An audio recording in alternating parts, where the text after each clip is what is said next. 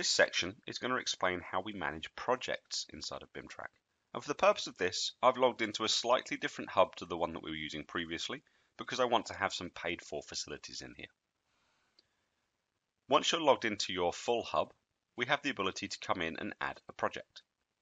We can give that project a name, such as temporary project. And we can choose to give that project an avatar if we want to, again using any supported image format. We can also define to work with a template if we want to for that given project. We will come back to that shortly. Let's go ahead and create this. Now, the moment that we create a project, we will instantly see more information in front of us. Firstly, you'll notice the menu down the left-hand side has extended far beyond what we had before. That is because we now have an active project selected, being the temporary project that I've just created. BIM Track has also put us straight into the project settings. It understands that we have just created a project, so therefore we probably want to administrate and manage that project by changing some of the settings before we continue. Let's focus on doing that now.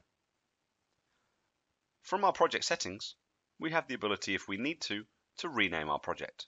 If we made a typo or a mistake, or should we just want to change that to something else, we can do so through that text box at the top. We will also have the ability to add or edit the avatar, again using any valid image-based format should we need to. We have some shortcut keys on the right-hand side, such as the ability to open this project and look at its issues. We won't do that now because we don't have any issues. This is a brand new project.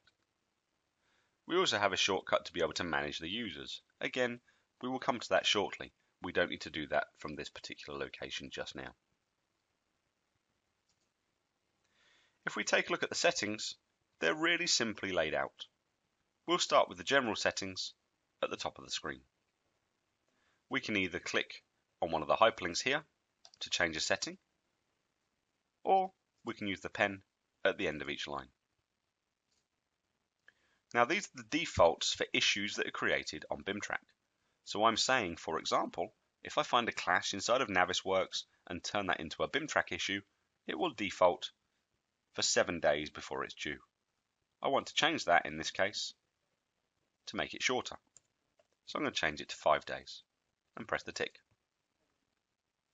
We want the issues to be coloured by their priority by default, which I'm more than happy with. But again, if you wanted to change it, you can click it and use the drop down to choose any of the other available attributes in the list. We will leave that on priority for this example.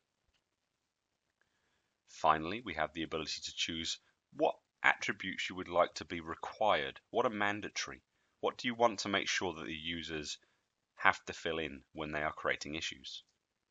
Again, we can choose to edit this and just choose from a simple drop-down list to say that I want to make sure that the priority attribute is always filled out, and I want to make sure the type attribute is always filled out. We can choose as many or as little as we want to before accepting that with the tick. That brings us nicely onto the attributes section. Now, the attributes are really straightforward. We basically have different attribute groups, if you like, on the top, such as zones, phases, status, types, disciplines, and priorities. These are all off-the-shelf defaults. And then within those attribute groups, we have different attribute values. For example, we have a drop-down list for types. And under that drop-down list, we have a blank value, a comment, an issue, a request, and a solution. Each one of these can be edited apart from the default value. For example, if I don't want to ever log a solution, I can delete that from the list. We can also add custom.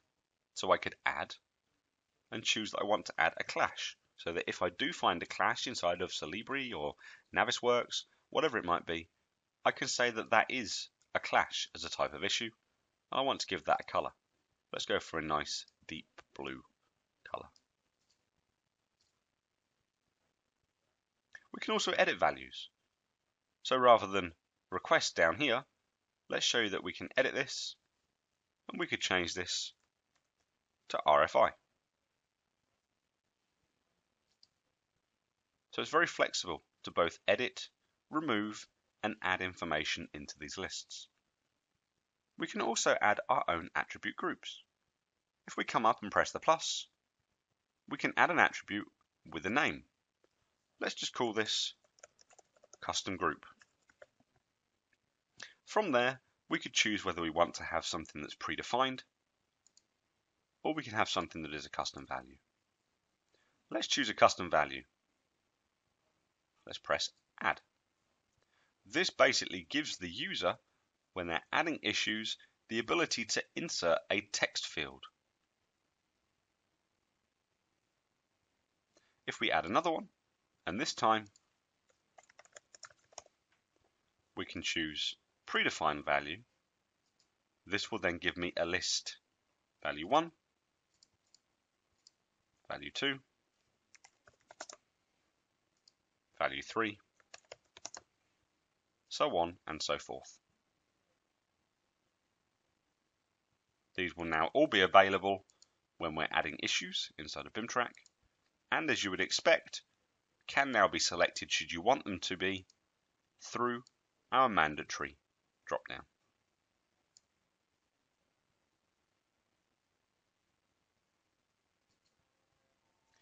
Finally, once we've gone through the general settings and we've gone through the attributes on the system, we have the ability to come down and start looking at categories. The categories are linking directly to the IFC models that we can view inside of BIM Track. For example, we have the ability to upload and view IFC files. Those IFC files will have different elements, and each one of those elements is assigned a category in the IFC. We can say through our project settings that, okay, well, under general, I will have beams, and I want every beam in my model to display a very specific color, or to be hidden, or to be transparent.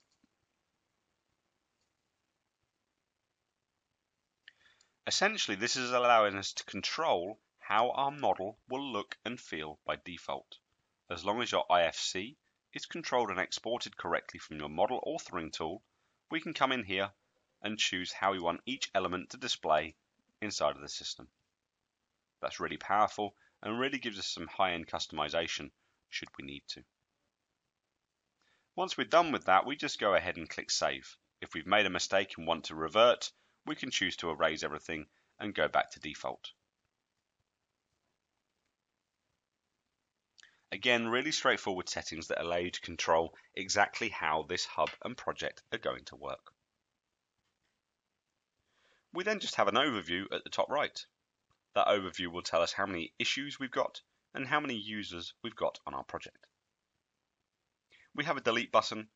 We cannot undo this. If we delete, the project will be deleted permanently.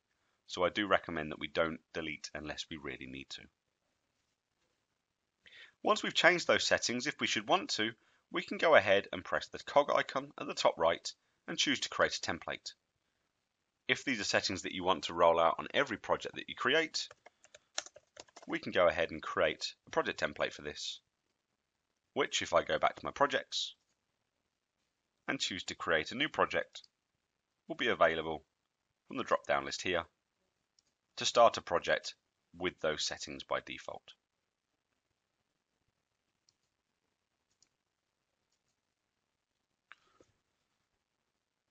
So let's get back into the project settings. Once again, once you're inside the project settings, we can either use the shortcuts at the top to manage the users, or we could simply go to the Teams and Users area on the lower left-hand side. Now, once we're inside a project, we have the ability to add and remove users from teams on the project. The first thing we need to do, however, is make sure that those users are added on the hub. If you don't have users on your hub, you won't be able to have users in your project. For example, if I go to Hub Settings at the top of the screen, in this hub, I have 4 users. I have myself, Nathan, Michael, and Johnny. From my projects, if I go into my temporary project, come down to Teams and Users, If I go to Add User, you'll notice that I only have a drop-down list. I can't choose anyone that doesn't already exist on the project. So if I wanted to go ahead and add my colleague Richard into this list, I would first need to add him on my hub settings. I would come to Hub Settings, I would say Add User, and I would type in Richard's details.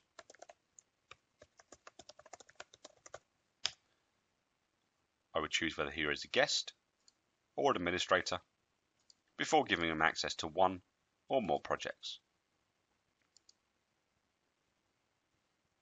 Once he's added, he will then be available for selection through the project screen. So once again, I choose my temporary project, come down to Teams and Users, and you will see that by default, Richard has now been added on the project as an editor. The reason why is because I assigned him specifically to this project under the hub settings. If I go to Add User, I can also come in here and add Nathan into this list as well. You notice that against each user, you have the ability to give them a team and a role. These can be edited on an individual basis.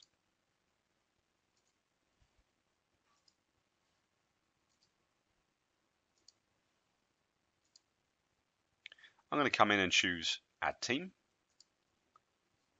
And from that team, I'm maybe going to say Architecture.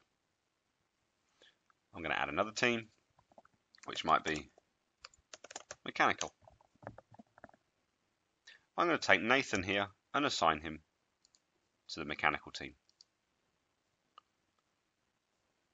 From the Role section, I'm going to create him an editor, so he can create issues. He can work on issues, but he cannot administrate the project. If I made him a reader, he can only read. He cannot physically create anything. Richard, on the other hand, I'm going to assign to Architecture, and I will make him an editor. So we go through and assign users onto this project as we see fit. For myself, I can choose to give myself one or more groups. So users can be part of no group, single groups, or indeed multiple groups. It really depends on how you want to work. Once we've set our project settings and we've configured our teams and users, we're ready to start working on this project. From this point, we would move on and start adding issues and controlling this as we need to.